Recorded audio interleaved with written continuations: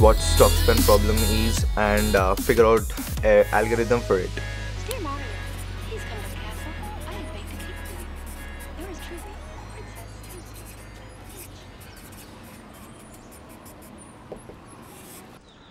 Stock span problem is a financial problem where we have a series of n daily quotes for a stock, and we need to calculate span for each price quote. So this is the bookish definition of what is stock span is, and I found it on Wikipedia. So let's break it down. What is span? That came up in the description. And what are daily quotes? So let's consider a array of quotes like 100, 80, 60. These are stock prices for a week.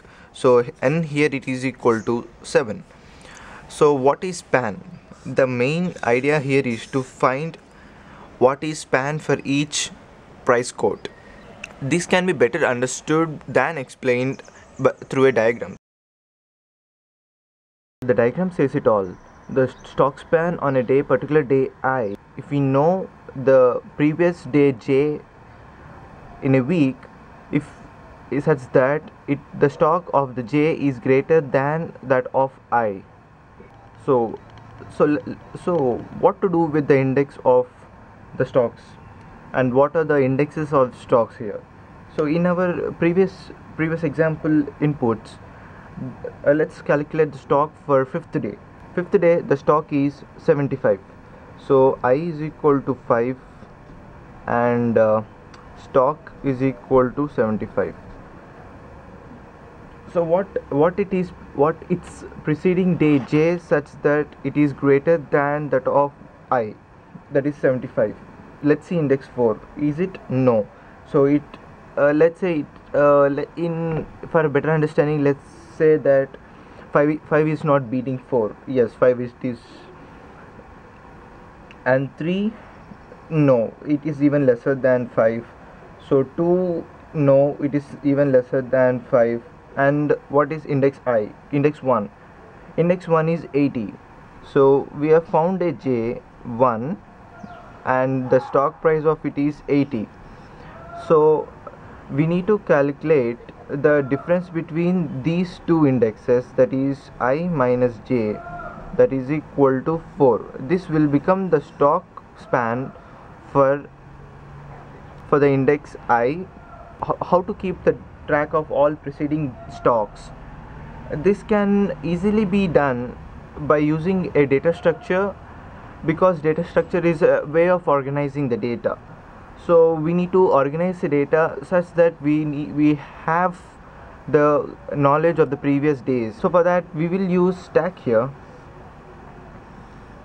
Let's calculate the spans for each stock in the input. So let's have a array of spans that will be initialized with 1, because span the first stock will be always 1.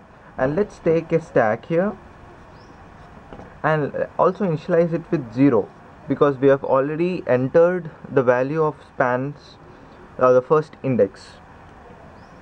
Now let's iterate through all the input elements and find the spans of each element. So the current I is 1. So what is the first index element?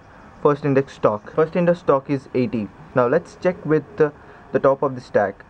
Zeroth element is 100 is greater than ith element. Yes.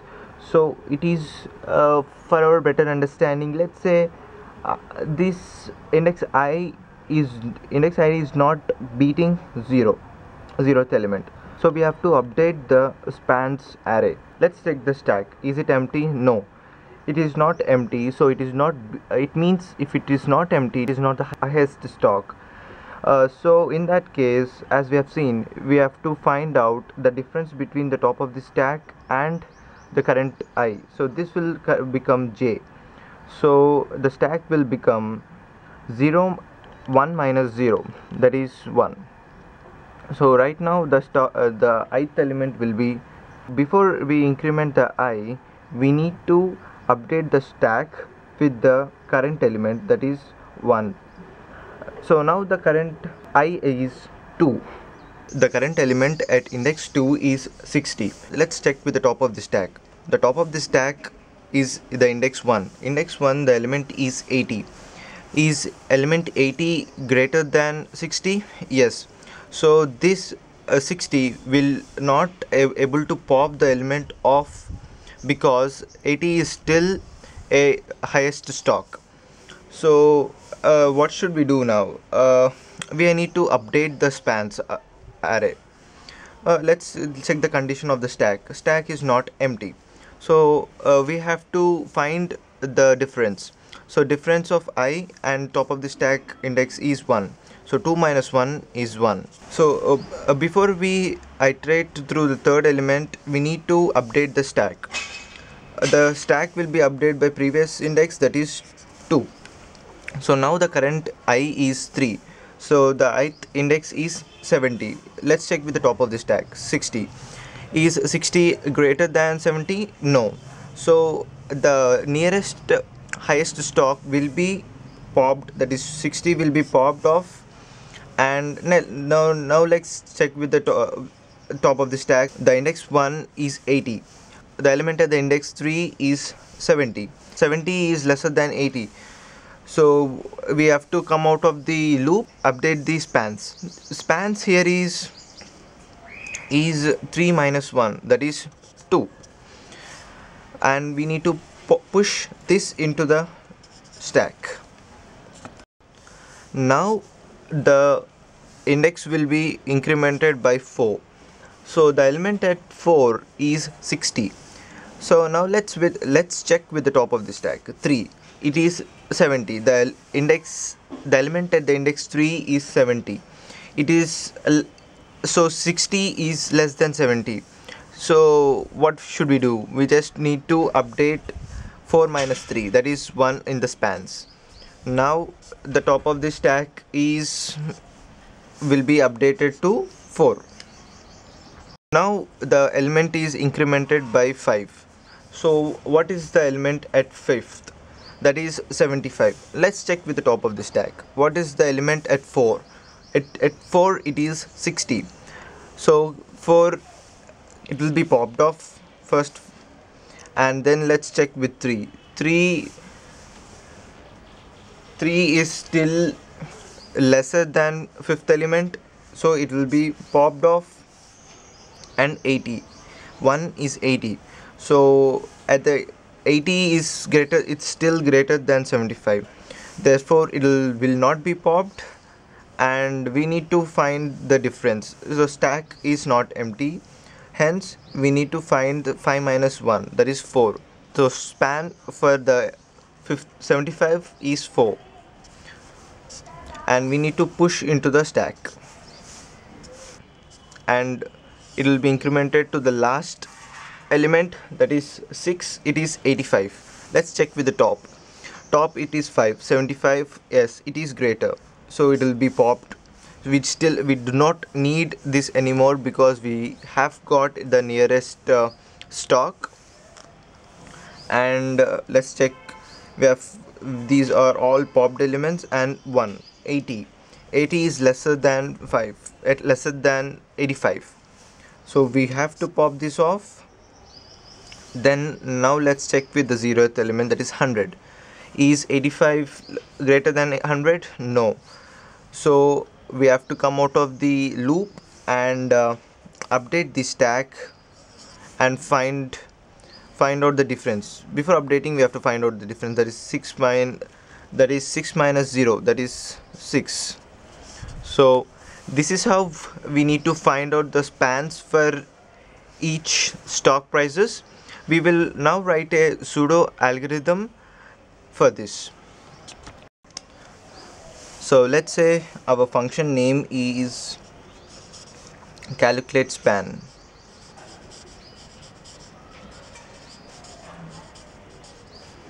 and it takes instead 3 parameters. One is prices, that is stock prices, and then n, that is nothing but number of inputs, and finally s, that is the spans that we need to update. So first of all, let's say we will be creating a stack st. As we have seen, we need to initialize the stack with the first element. So we have to push the first element index, that is 0, and we actually need to update this s as well, or spans as well, with the first element span, that is nothing but 1. Okay, so we need to construct a loop to iterate from the first index to the nth index.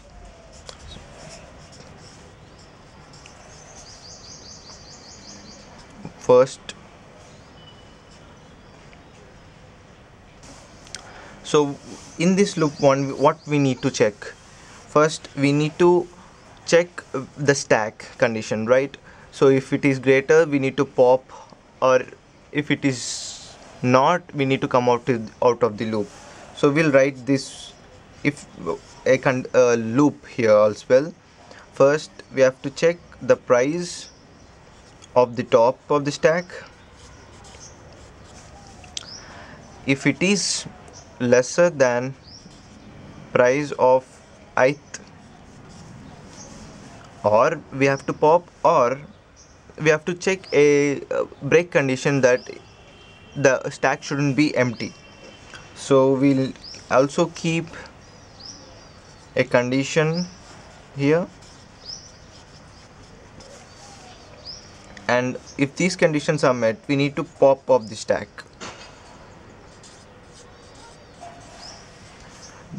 So what's after popping the elements from the stack? That is, we have found all the nearest possible highest stacks.